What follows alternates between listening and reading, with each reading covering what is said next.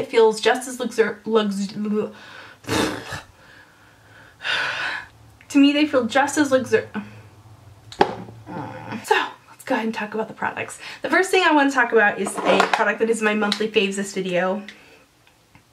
That doesn't even make logical sense. That was not... Why is my ear itch? Who's talking about me?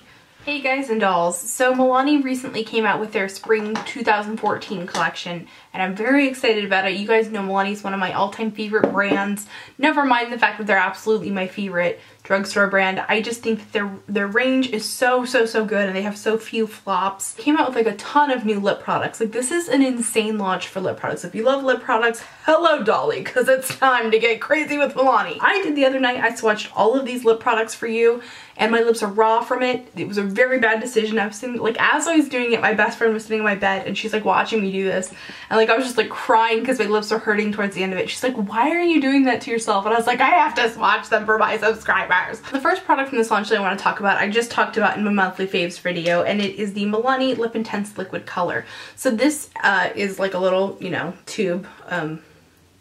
So in this range you get 4 different colors. The first one is the red one called Red Extreme. It's a super intensely bright red, kind of on the bluer end but not too blue red. There's one called Pink Rave, which I was wearing in my outfit of the day a couple of weeks ago. Love this color, super bright fuchsia, just ugh.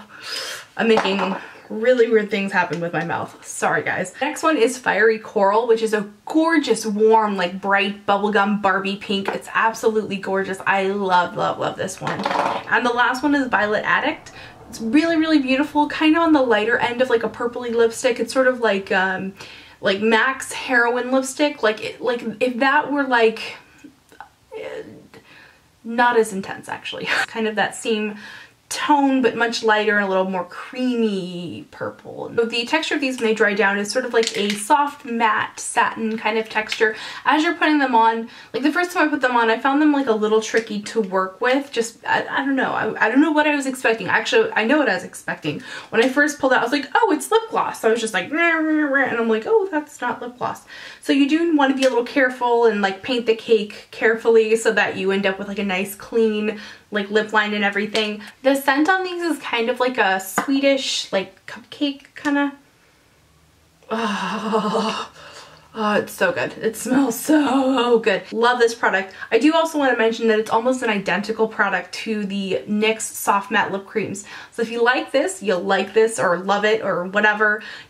Really intense colors. I actually think that the Milani product is more pigmented. I have quite a few of the NYX ones, and while I love the NYX ones, I feel like the bright pink one and stuff isn't quite living up to my ideal of what it should be, whereas this one was like, oh my god, I love it so much. New favorite. Next new launch that they have are these new lip stains called Power Lip Lasting and Moisturizing Gloss Stain. So these, I have mixed feelings. So some of the shades I freaking love. I just have to say, I'm like, oh my god. So for instance, I'm like super on one about Mango Tango, super bright coral, love. I really love Pink Lemonade, so pretty. And the thing is, some of the shades, they go on like a stain. So they give like very little texture to the lips. They just kind of stain your lips with a nice, you know, pink or whatever color it is you're using.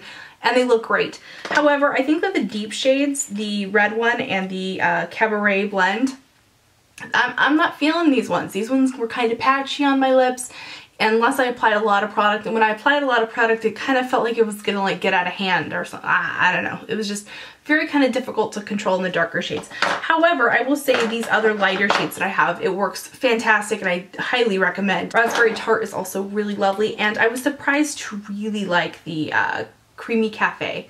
Really gorgeous. Love the scent on these. I want to say I remember it as being kind of like a natural minty, like a crafty mint. I don't know if that makes sense. But I don't know, I can't smell it right now. I think I sprayed too much of my perfume earlier when I was making my favorites video that I really can't smell things. And I think they have a very light scent to begin with. The next lip product I want to talk about are the expansion of their color statement lipsticks. As you guys know, I love these. I did a review of them last year. I think they're freaking excellent. The textures are phenomenal. This is absolutely, hands down, in my opinion, the best lipstick you can get at the drugstore. To me, they feel just as luxurious as like my MAC lipsticks or any of my other high-end lipsticks. I would say maybe like the Urban Decay Revolution lipsticks kind of tip the scale of being a bit nicer than these. However, we're talking about like a $5.99 price point here. I mean, like, it doesn't get better than that.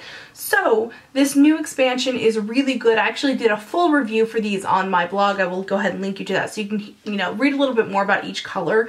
I will say that my favorites from this are Cabaret Blend. I absolutely just think this is so pretty. It's kind of similar to Black Cherry, which was from their original launch of them. So to smell it. They have like a watermelon, like a sweet watermelon kind of smell.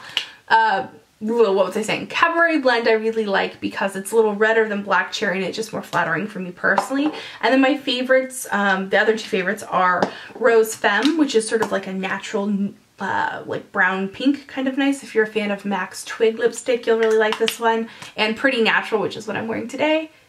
And oh, it's so pretty. So pretty. Pretty, pretty. They also launched a new line of lipsticks. There's 14 colors in all, so it's a really extensive shade range. Pretty excited about this, I'm not gonna lie. So the thing I really love about these, let's go ahead and do the sniff test. Smells like baked goods. You gotta love that. This shade range is awesome. They have everything from like nudes, they have a couple of shimmery colors. Most of them are kind of like a juicy or a creamy kind of look to them. There's pinks, there's a couple of different corals.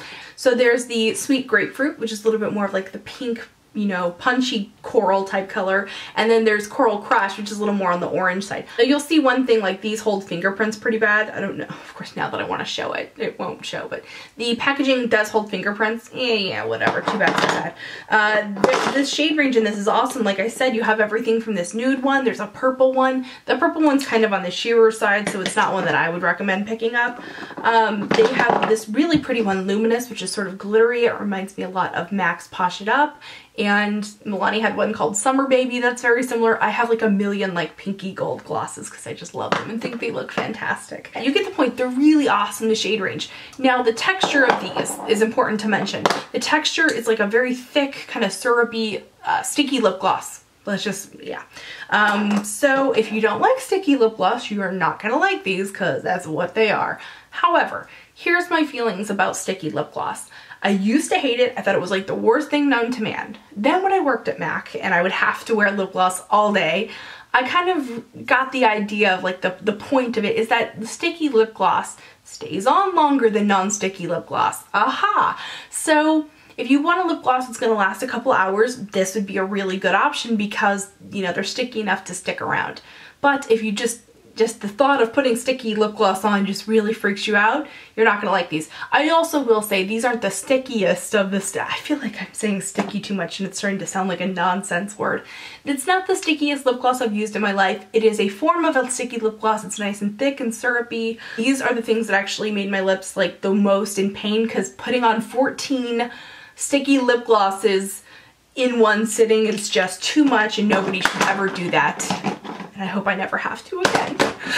I need like lip gloss therapy now. The last thing they're coming out with this launch is the anti-feathering lip liner. And I really love this stuff, you guys. Love it. It totally helps with feathering. It's a clear lip liner, but it's really inexpensive. And I don't know of any other like easily accessible mass market brands that have a clear lip liner. So this is pretty exciting stuff. I've also used this all over my lips before I put on lipstick as a primer and it works wonderfully. So I love this. It's super inexpensive. I'm so excited about this launch. Super good products. All the lip products are super awesome. I have to clear out some room in my drawers because these bad boys are here to stay. Don't forget to rate, comment, and subscribe. I always appreciate hearing comments from you, or hearing them, reading them. Whatever, you know what I mean. So yeah, don't forget to rate, comment, and subscribe. Follow me on Facebook, Instagram, and Twitter. And I will see you guys in my next video. Remember to be vintage or tacky. Just be yourself. See you, bye. Don't let it go away.